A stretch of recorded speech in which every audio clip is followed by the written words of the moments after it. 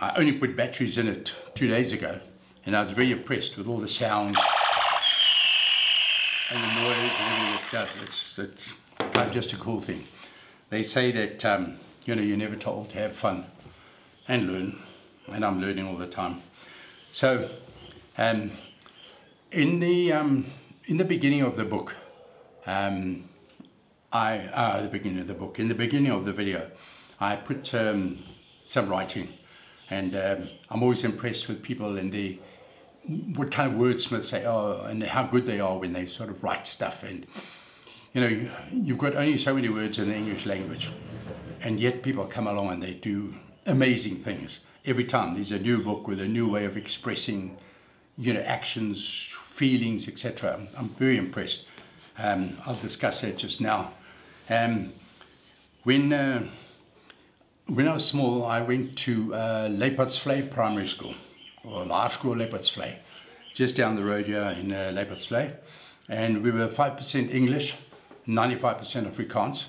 So of course, you had to know your Afrikaans, you had to learn Afrikaans.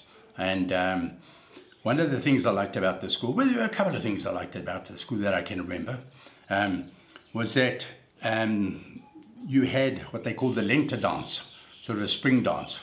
And they elected a king and a queen and the prince and the princess and everything. And somewhere along the line, I became one of the princes, not the king, the prince. And you did dances called tiki draai and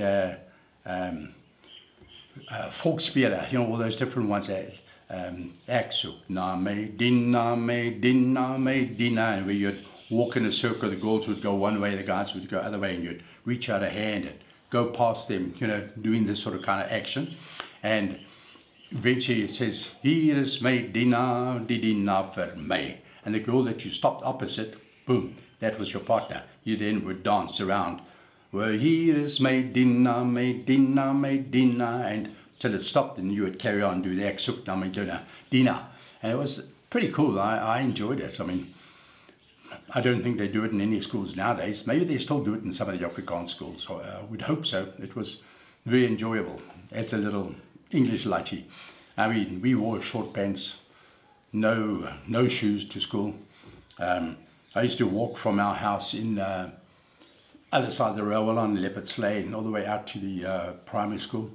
The primary school, the building we used to be housed in now, I think is like almost a police station or something, and the whole area is pretty run down. It probably was when I was young, I just didn't realize it, but it was fine. I mean, we grew up there. We moved into the house when I was 2, and I only left when I was 22 when I went off to go and get married. I had a great time. I mean, I had a very pleasant childhood. We did lots of things. We were, like, during certain times when they had athletics at school, all the kids would be out. We lived in a block with a circular road going around it and some offshoots in Contact Street. And we would all, you know, it would be athletics. Boom, all the kids would be out running around the block training, you know, doing all kinds of, at night, no problem, you know.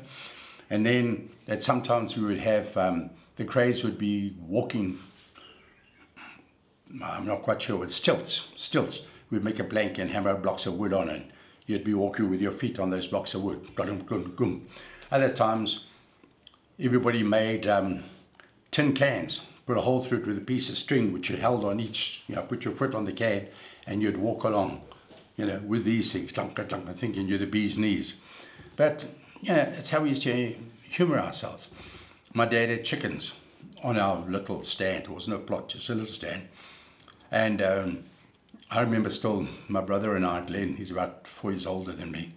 We took some little darts that we had made with a straw, and we used to run around, shoot at these little chickens. And I remember shooting one and hitting it in the bum, and it ran off with my dart behind it.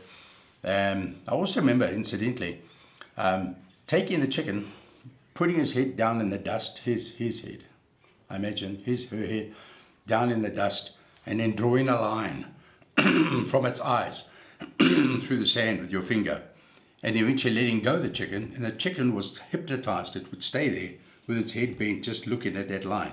And of course we thought, we're pretty damn clever. And so then eventually, after Standard 5, Standard 6, we went to Krugersdorp High School. I was in Standard 6 and Glenn was already in matric. And I remember going to a store called Zimmons. It was, we used to call it a native trading store. So I think so, maybe, no, that was maybe the other one, just close to us. But they sold all manner of things just behind Leopardsvlei. And I went there to go and buy a bicycle. And there was one that was completely yellow and it had like a smoky black all over it, as if you're taking a candle, in the smoke, and you left that sort of picture. And I loved that thing, and my brother said, no, Dad wouldn't like that, and you better get the all black one. So I got the all black one, and it was a rally, Sturmey Archer gears, and it actually had like a drum brake, back brake, big. I don't know much about it, but when you press brakes, it wasn't your normal sort of, well, you did press backwards, but it was cool the way the back brake worked. It wasn't those ones in the front where you pressed and the calipers hit the front wheel. It was, I really was impressed. And of course, it was a dick wheel. A dick wheel means a thick wheel, means fat tacky.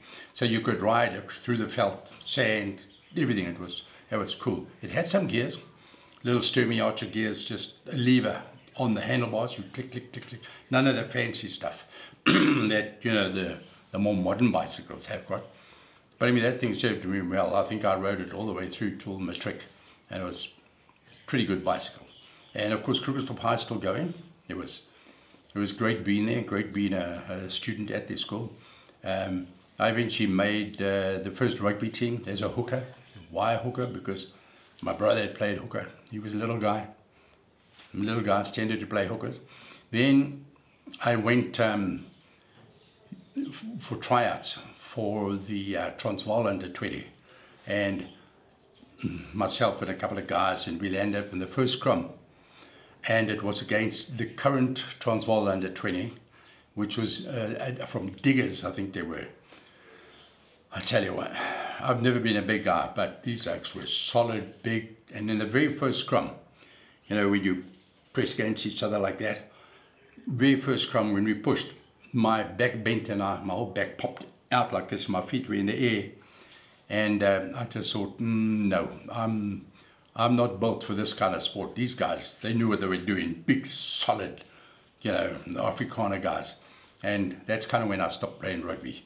But hey, still love the game, still carried on watching it, love to watch them play nowadays. But anyway, to get back to what I wrote in the front of the book, of the video, it's a book, Michael Chabon, okay, and it's from it's called The Wonder Boys, and my wife, she loves to go to all the second-hand shops and everything, and we buy tons of books for her because she reads through, a book about this thick, that thick, every day, no problem. Well, maybe 2 days. So anyway, that's what I wrote in the front there. And as I said, I'm always so impressed with people that they are such wordsmiths. This girl was talking to this guy who was a writer, and she said to him, I love the way you write. It's so natural. It's so plain. I'm not sure if that's a compliment, but anyway, it's so plain. I was thinking, it's like all your sentences seems as if they've always existed, waiting around up there in style heaven or wherever for you to fetch them down. I thought, that's so cool. I mean, I even, underlined it and said, hey, I must use that somewhere. And I'll find a place to use it. I love it when people use their creativity to use the limited amount of words there are in the English language and then still create something totally different from the next guy. My younger son, Dean, he writes and performs music, Dean Risko. You should look him up on YouTube, Dean Risko, R-I-S-K-O. And he had words in a song once which was called, he used to sing about standing on the stage lights, bearing your soul, bearing your secrets to the stage lights. Because when they get up and they perform in front of people, they don't really see the audience because of the stage lights. And he used that to convey the feeling that he's up here, still alone, even though there's people out there, and he's bearing his soul, he's bearing his secrets, and the only person hearing it is the stage lights. Quite touching, quite dramatic, quite freaking awesome. But anyway, that's enough for today. Get out there. Have some fun. Go make movies. Go do something.